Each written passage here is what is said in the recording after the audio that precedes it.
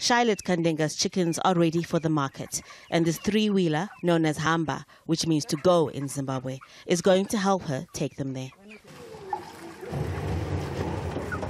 The farmer pays an equivalent of $15 a month with a group of friends to lease the electric-powered motorcycles. She can now sell her goods much further away from a small village.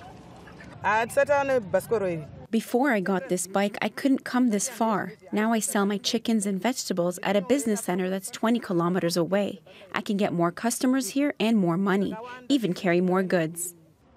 The bikes are being tested by a local startup that's leasing the motorcycles to women in the community. Our aim was to bring green mobility solutions to women in rural communities because we noticed that women are underrated and they spend most of their time doing the household chores instead of making money and improving their incomes. So we thought that if for the pilot would test with the women to see if they are going to improve their livelihoods and if our product is durable to be used by many other small-scale farmers.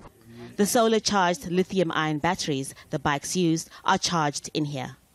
This is a solar charging station. 18 batteries can be charged in here at the same time. On a good day when there's lots of sunlight, it can take about 7 or 8 hours to charge a battery. So in the community, whenever someone has a flat battery, they just come in here and swap it for a fully charged one.